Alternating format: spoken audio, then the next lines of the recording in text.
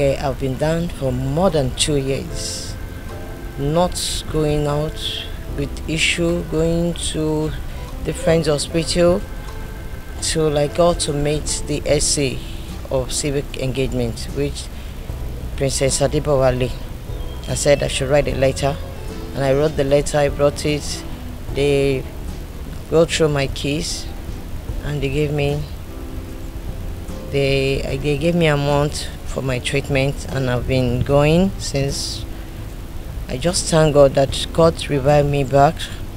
But I will always appreciate Lagos State Governor Babajide Sanwo-Olu. If Sanwo-Olu have not brought the money, I don't know, but I just thank God. Kidney disease. Fún bàbá díẹ̀ àti náwó gan. Kàtó bá yí ọmọ èèyàn tó ràn wá lọ́wọ́ dé ọ̀dọ̀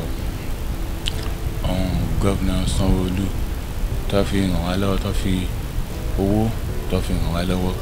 Mo jẹ́ dúpẹ́ gan pé ibi tí wọ́n ti mówó náà Ọlọ́run àti bàbá máa jẹ́ kó túbọ̀ máa pọ̀ sí.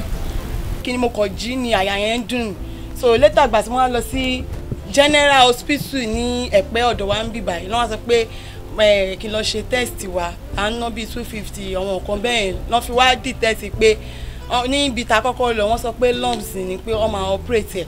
Wọ́n dẹ̀ operate ibi bẹ̀yẹn lọ́n wá sọ pé ká tún further treatment sí pé nǹkan tó ń yọ yẹn pé ó máa ń wà casarious pé wọ́n dẹ̀ gbọ́dọ̀ sáré act fast.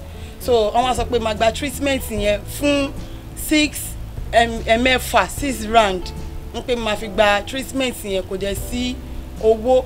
So mo dẹ̀ ké pé wọ́n through boxman wọ́n wá dá mi lóhùn, wọ́n dẹ̀ fún mi ní office of civic engagement civic engagement ní Ìkẹjà ní Aláùsá lọ́hùn.